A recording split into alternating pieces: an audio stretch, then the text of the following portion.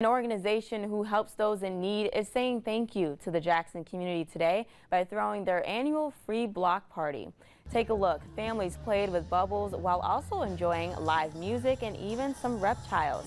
The Jackson Interfaith Shelter hosted the block party as a way to thank people. The shelter provides people who are experiencing homelessness or poverty by providing meals and emergency shelter.